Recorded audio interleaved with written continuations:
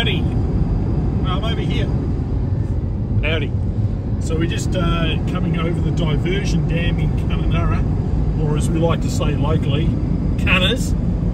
And being a bridge, it's one of those mandatory things that we actually have to take photos and video of it.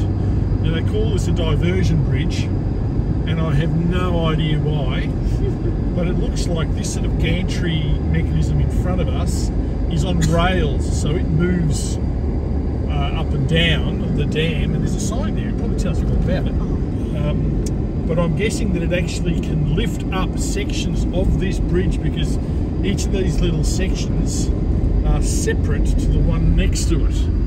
It's kind of a bit weird. That's what I'm assuming, but I'm thinking that in the next couple of days we'll probably stop, read the thing about the mechanism and what have you, and get back to you. It's much higher here than it is there.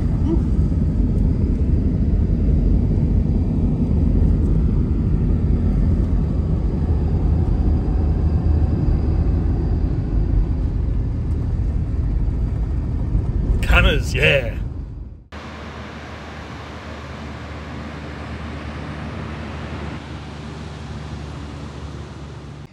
So I was absolutely right. It's a gantry mechanism that lifts up each of these to allow for maintenance and for the water to go through. So during the wet season it's mostly open, letting all the water through, and then during the dry season they close it, so it actually forms a dam and allows the irrigation of all the surrounding area. How about that?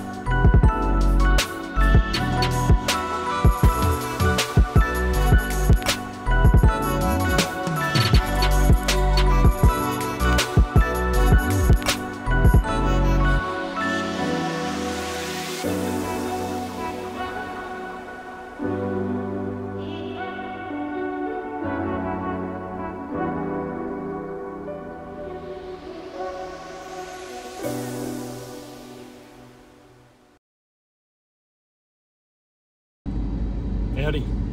So we're in Kununurra, and we've just come up to Miramar, a little sort of national park thing. They reckon it's like the mini bungles, but having done the bungles yesterday, this is not anywhere near the same category as the bungles. But very pretty, sort of similar rock formations and what have you, and a couple of short walks in through. It's about, what is it now, 35 degrees outside, so we're electing not to do the long 2.5 hour walk.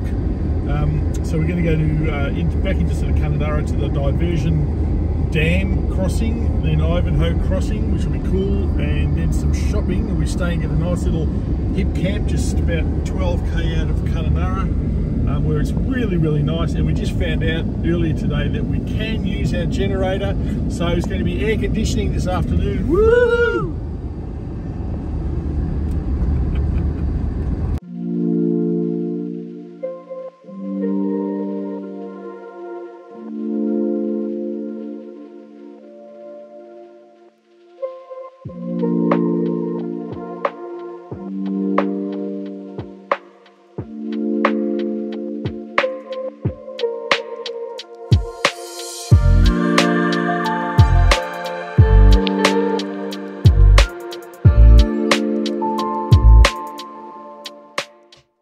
So we decided we'd try and go to Ivanhoe Crossing, but little did we know that it was actually blocked to vehicular access. So as you can see, there's basically no way my four-wheel drive's going to get over those blocks.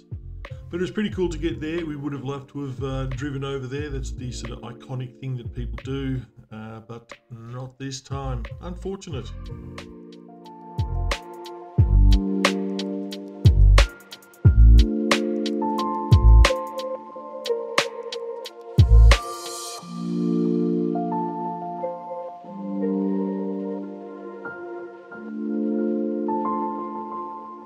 Argyle was one of the places that we had on our list to go and visit, and we didn't get to actually stay there because the bookings were all taken already.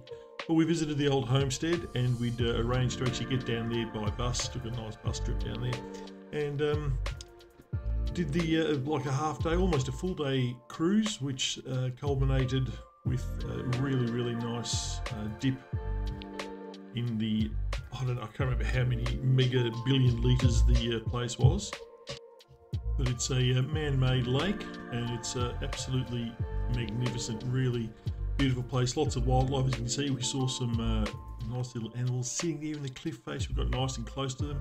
Really, really cool. We even went to one of these little islands where we saw some of our little friends. Great big freshwater crocs. I think Melanie will tell me whether they were freshwater or saltwater. I don't remember, but it was pretty amazing.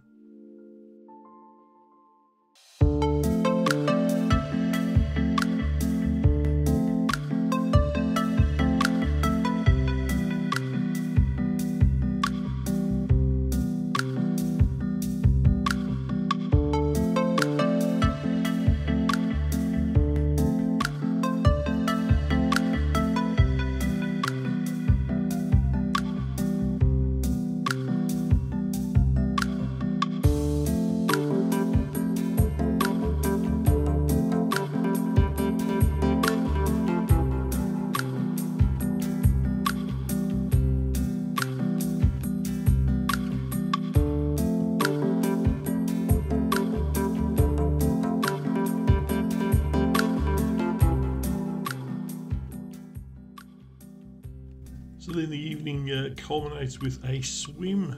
So yeah, we get to swim in Lake Argyle, and along with a bunch of the other passengers.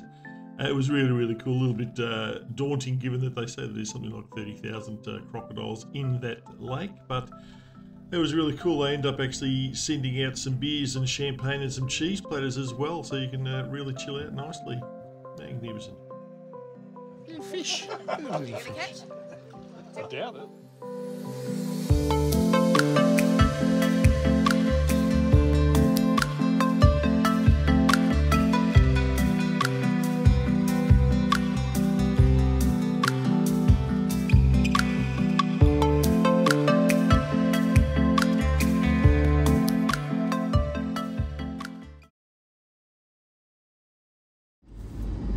Howdy.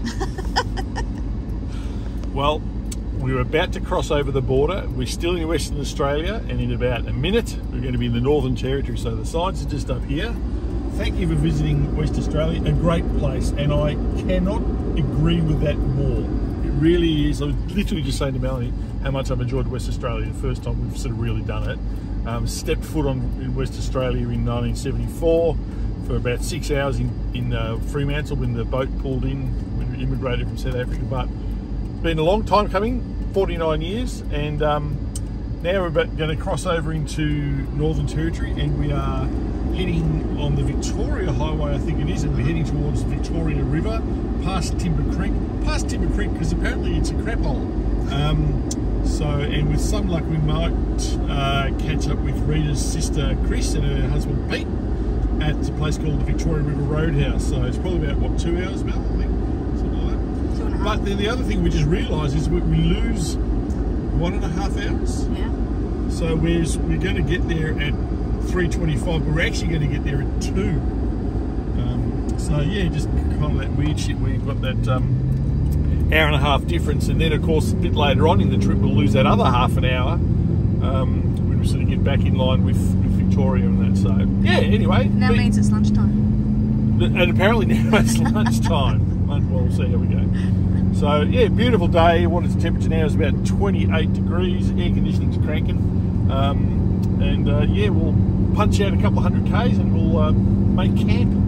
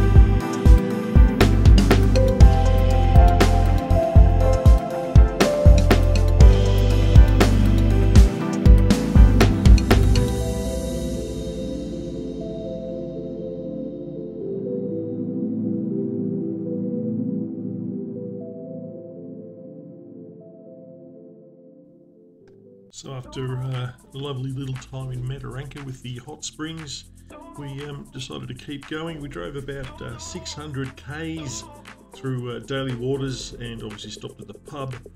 We got through to the Barclay homestead, which was cool. Obviously we needed to stop there because we've got a dog called Barclay, and then we had a fantastic nice free roadside camp, which was really pretty. Only about 70 Ks past Freeways. So we're on our way to Mount Isa. Obviously the plans changed a little bit due to the rains.